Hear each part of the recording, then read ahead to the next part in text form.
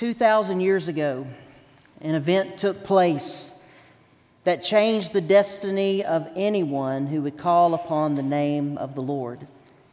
Some of us here today are numbered in that group. We have responded to the call of God on our lives. We've repented of our sins. We've trusted Jesus Christ as our Savior. We've surrendered ourselves to Him as our Lord, and we have been saved. And today we remember what Jesus did for us by participating in the Lord's table. But there may be some here today, and there probably are, who have yet to repent of sin and trust Jesus Christ as your Lord and your Savior. And if that pertains to you, we're glad that you're here, because we want you to see what this table means. We only ask that when the elements are passed, you just refrain from taking those, because the elements are meant for those who have already trusted Jesus Christ as their Lord and Savior, who are saved and have followed through in that salvation with baptism, just as Wesley did this morning. You do not have to be a member of this church to partake of the table, but you do need to be a born-again, baptized believer.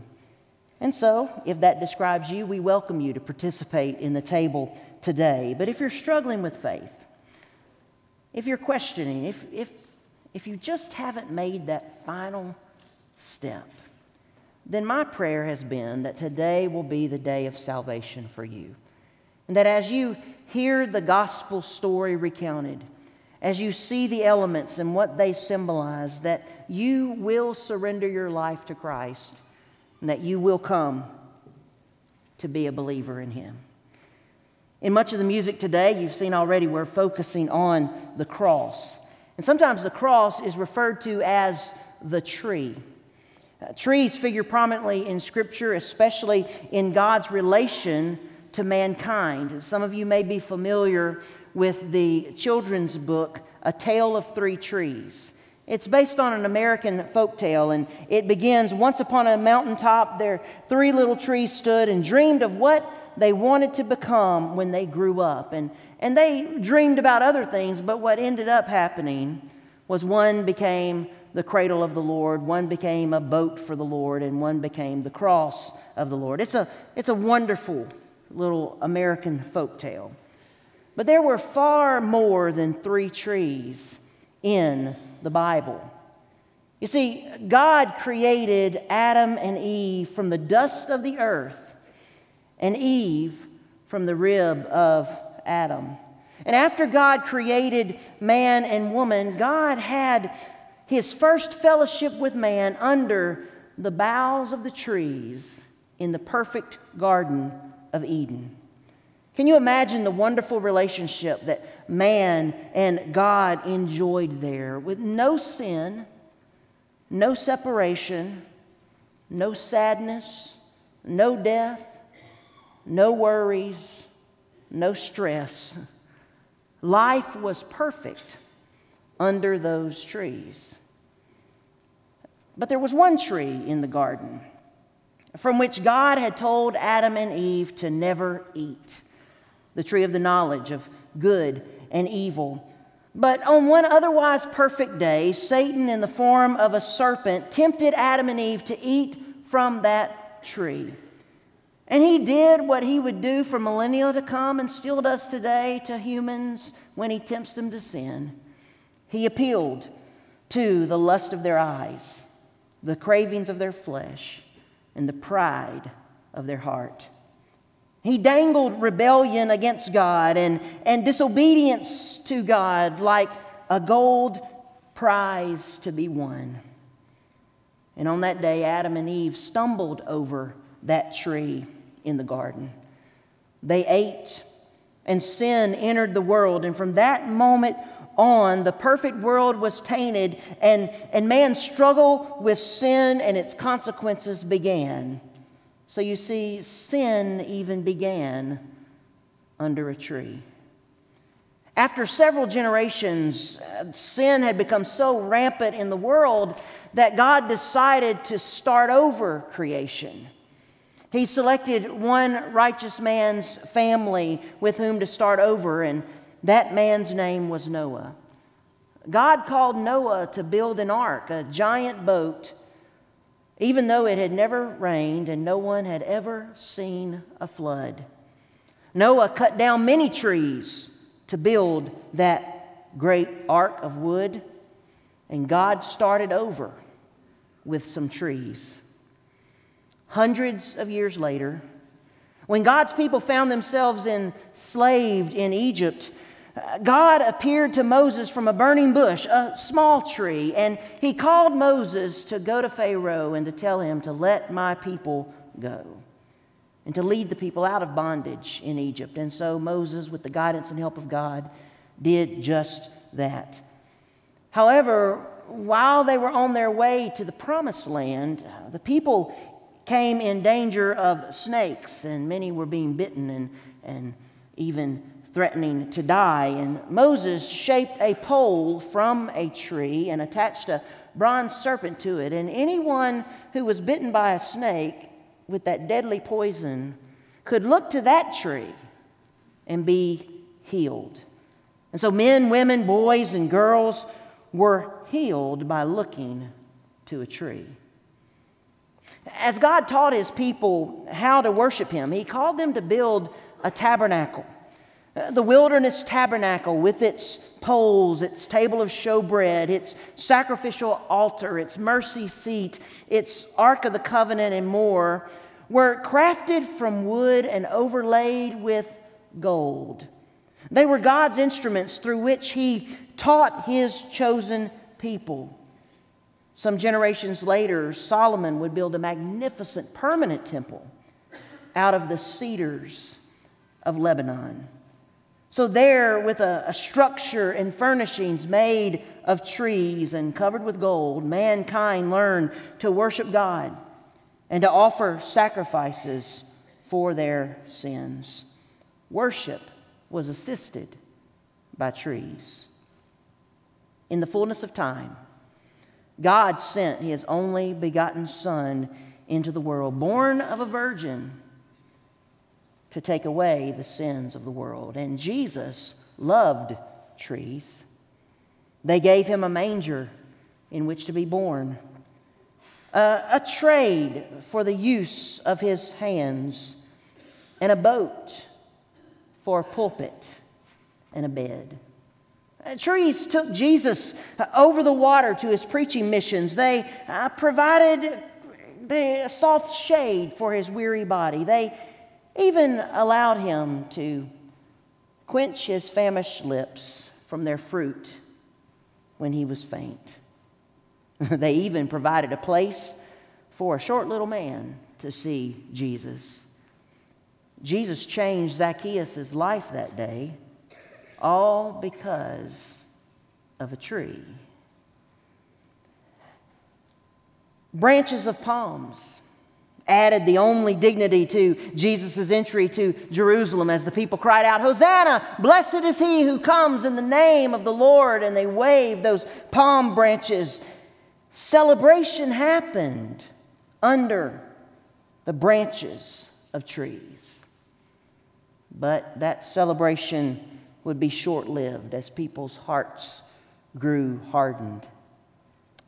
In Gethsemane, the ancient olive trees were sleepless sentinels who kept silent watch while the disciples slumbered.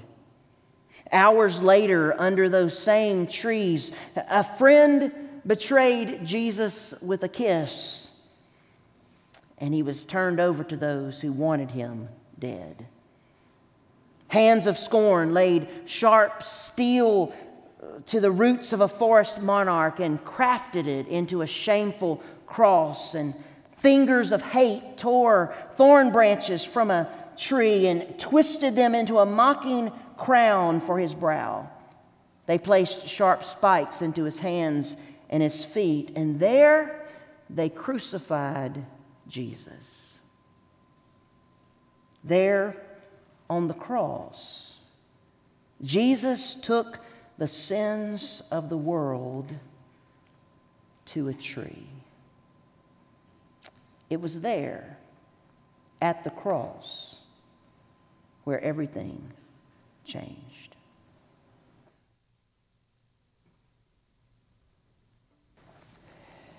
we now have to back up in the story a bit, to pause and to reflect.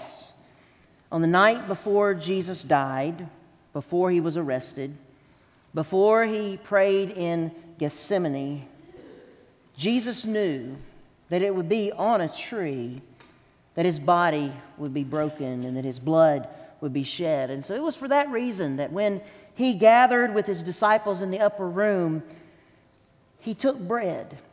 And he looked at that bread and he knew what was soon to happen.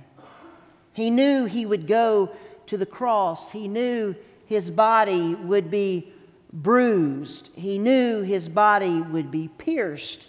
He knew his body would be broken. And so as Jesus was there contemplating the most common of elements on that table, he realized it would be a great symbol for the most uncommon of acts that he was about to do. And so as Jesus took that bread and he broke it and he gave it to his disciples, he said, "This is my body broken for you. Do this in remembrance of me." At that moment, they had nothing to remember, but they would soon realize what all this meant. Today, we gather and we remember, for we know what Jesus did. And so as you receive this bread and the cup in just a moment, just hold them there and reflect upon the bread for a moment. And after we have a time of worship, we will eat the bread. Then I will explain and talk about the cup for a moment. We'll reflect upon it, and then we will drink that together. But before we distribute the elements, Mike, would you please lead us in prayer of thanksgiving for this bread?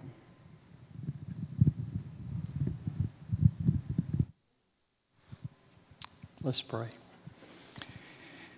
Our Father, it's with humble hearts that we come before you this day, kneeling truly at the foot of the cross to remember the sacrifice that you made.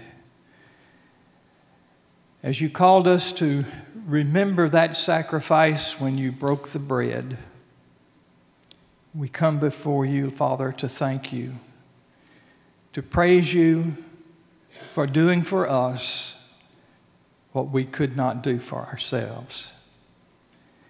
And so as we participate, as we remember, we come with hearts filled with gratitude. For Lord, we know that it's through your sacrifice on Calvary's cross that we have a right relationship with you and with the Father. And for this, we are thankful and we are grateful. For it's in the name of our Lord Jesus Christ that we pray. Amen.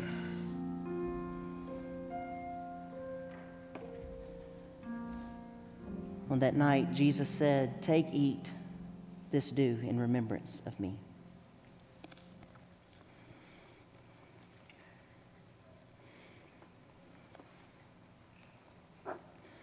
Not only would Jesus' body be pierced and broken on that tree, but in addition, Christ's blood would be shed on that tree.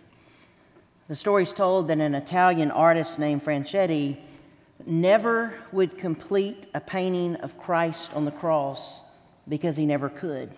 Every time he tried to paint that scene, he wept so hard that he couldn't put his brush onto the canvas. He was so overcome with remembrance of what happened on the cross. So as you received the cup and as you look now into its dark crimson color, it reminds us of what Jesus did for you, as his blood was shed for you and for me. Paul wrote in Colossians 1:19 through 22, "For God was pleased to have all his fullness dwell in him, and through him to reconcile to himself all things, whether things on earth or things in heaven, by making peace through his blood shed on the cross. Once you were alienated from God and were enemies in your minds because of your evil behavior. but now he has reconciled you by Christ's physical body through death to present you holy in his sight, without blemish and free from accusation. Jesus said, "This is the new covenant. Do this in remembrance of me." You see, the story didn't end on the cross. He is alive, and he's coming back. And that's why on the cross, when Jesus made his last statement, "It is finished," we call that a statement of freedom, a statement of victory. Because on the cross, the payment for your sin and for my sin was made once and for all, and there we were set free. Paul also wrote in Colossians 2:13 through 15, "When you were dead in your sins and in the uncircumcision of your sinful nature, God made you alive with Christ. He forgave us all our sins, having canceled the written code with its regulations that was against us and that stood opposed to us. He took it away, nailing it to the cross. And having disarmed the powers and the authorities, he made a public spectacle of them, triumphing over them by the cross. So whereas sin began at a tree, sin was ultimately conquered at a tree. And whereas God started over with an ark built by a lot of trees in Noah's day, we all can start over by coming to this one tree. And whereas men, women, boys, and girls were healed by looking at a tree in the wilderness to be healed from the poisonous bite of serpents, so we too can be healed today from the poisonous bite of sin by looking to this one tree. So whereas life was perfect under the trees of the Garden of Eden with no separation between God and man, by coming to the cross and bowing before our Lord Jesus Christ beneath it, we can be reconciled to God and we can be separated no longer. And now, once we've done that, we can look forward to the promise of the perfection in heaven. Because you see, there'll be trees there as well. For John on the Isle of Patmos received a vision from the Lord. We call it the Revelation. And in it he said that in the midst of the street of the city of God and on either side of the river there was the tree of life, that we might live forever in perfection. For remember, that's why God cast Adam and Eve out of the garden. They had eaten of the tree of knowledge of good and evil. They did not need to then eat of the tree of life and live in that state forever. God removed them from the garden, but the tree of life is in heaven. Paradise lost, paradise regained, all because of the tree of life, the cross of the Lord Jesus Christ. It is the mercy tree. You know, the cross is the centerpiece of Christianity. In fact, we get some important words from the cross. Crucial. The word crucial is derived from the Latin meaning pertaining to the cross. The word crux, when we say the crux of the matter, that is the word for cross in Latin. So whenever we say this issue is crucial or this is the crux of the matter, what we are saying is just as important as the cross is to Christianity, this statement or this point is to my argument. It's the crux. It's the crucial part. And so the question this morning is the cross crucial to your life? Is it the crux of your life? You know, your life should be made completely different when the cross is center in your life. It changes the way that you relate to God because it reconciles you to God. It changes the way you relate to other people because it reconciles you with other people. It changes the way you look at the world because you realize the need that everyone has to come to the cross.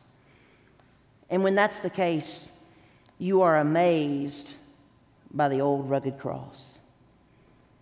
Many of you followed me and my oldest son, Zach, this week. We had a father-son trip to Washington, D.C. This is the third time we've tried to do it. We finally got to pull it off, and we had a great time. We got there Monday and left Friday and tried to cram everything in. And if you've ever been to D.C., you know you can never see everything no matter how many days you have, because one thing is your legs and feet just won't take it.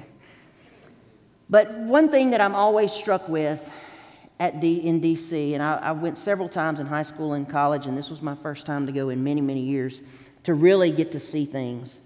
And, you know, I'm always amazed that the White House is bigger than I expect it to be. Mount Vernon is smaller than I expect it to be. The Washington Monument soars up into the sky. The changing of the guard at Arlington Cemetery is always breathtaking. In fact, Zach said we could just stay here forever and watch this. It's so moving and peaceful and calm there.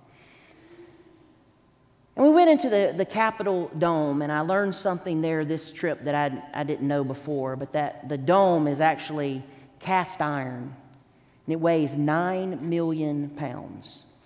That's 4,700 tons. And if you stand in the Capitol and you look up, you're seeing only really part of the dome. You can take the entire Statue of Liberty and put it in the dome and still have 30 feet to go to the top. That's awe-inspiring. It's amazing. But you know what's more amazing? The cross of Jesus Christ. Because that dome in Washington, D.C., on our Capitol building, stands as a symbol of our nation, a nation that's only a couple of 100+ years old. But this stands for God's work that began before the foundation of the world and continues to this day. The cross is the crux of the matter. It is crucial to our life.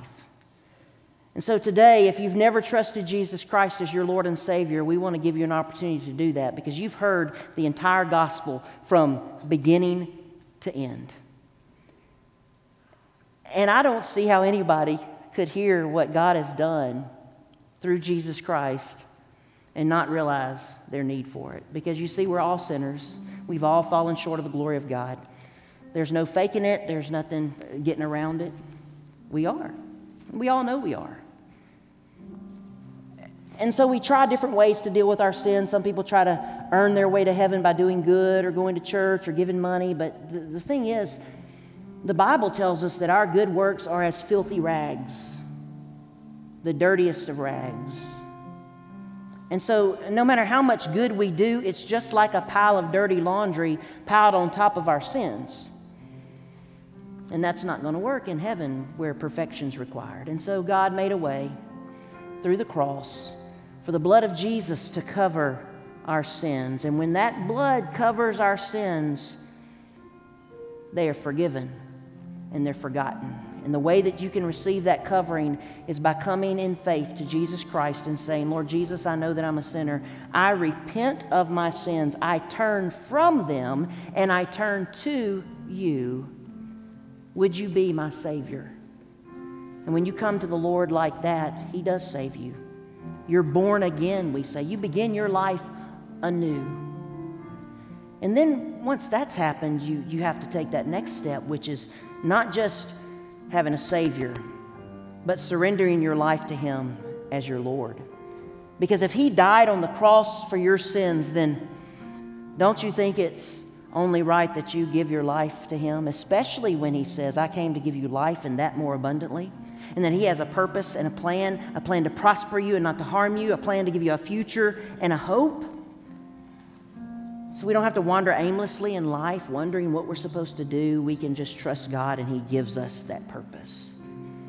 And so this morning we want to give you an opportunity to trust Jesus as your Lord and Savior. And you can just, right where you are, if you've never done this, just pray and say, Lord Jesus, I know that I'm a sinner. I know that you died on the cross for my sins. I need you to come in and save me.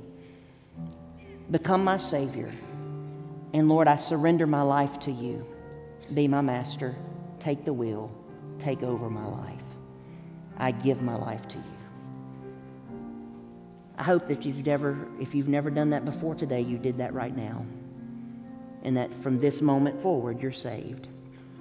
And I hope that in a few moments, when we have our time of response, that you'll come, you'll let me know of your decisions, that we can share that with the congregation and we can celebrate what you've done. We celebrate all kind of stuff. We celebrate awards. We celebrate ball victories. The biggest thing you can celebrate is somebody coming to faith in the Lord Jesus Christ. And so that's a big deal, and it's important, and we want to cheer you on. There may be another decision that the Lord's laid upon your life. Maybe you've been struggling with a call to vocational ministry or missions, and the Lord's been placing that call. This is a time to say, I surrender to that call because of what Jesus did for me, and because I want to let others know what he did for them as well. It may be that the Lord also is calling you to be a part of this church. God's doing great things here. We want to see God continue to do that. Perhaps he's calling you to be a part of that. And so we invite you to come.